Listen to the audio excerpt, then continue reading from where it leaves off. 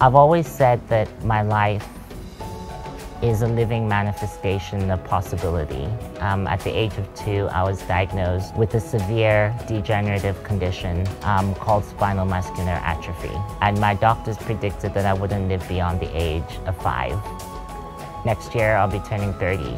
So I have outlived myself by 25 years. And so everything about my life is really about existential defiance and really turning the impossible into possibility. There has never been a wheelchair user that has gone into space. Maybe I'm that person. I want to launch into space as a statement of intent that if we can send a physically disabled person into space, then surely we are able to accord people here on Earth dignity and agency and access to a full life. My mom has always said to me that you will be able to influence the world from the comfort of your wheelchair. And you can show the world that regardless of disability, that you have enormous capacity to transform the world. One of my greatest achievements to date was being recently appointed by the Secretary General of the United Nations to serve as one of 17 advocates for the Sustainable Development Goals. So I am the youngest person in this group. I'm also the only visibly disabled person in this group. Our group is co-chaired by the President of Ghana and the Prime Minister of Norway.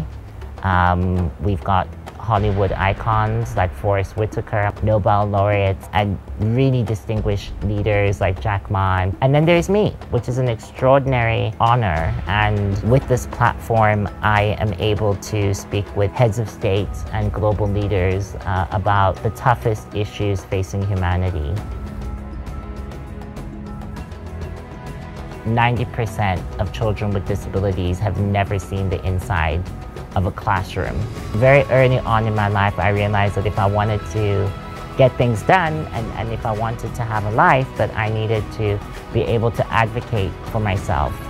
And I realized that, if I could advocate for myself, then I could advocate for other people as well. I have a voice, and I get to use my voice in service of things that really matter.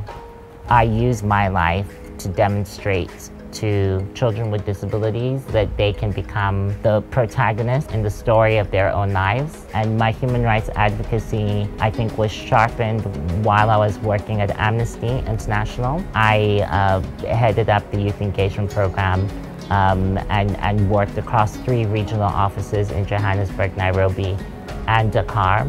And I had that responsibility at the age of 25.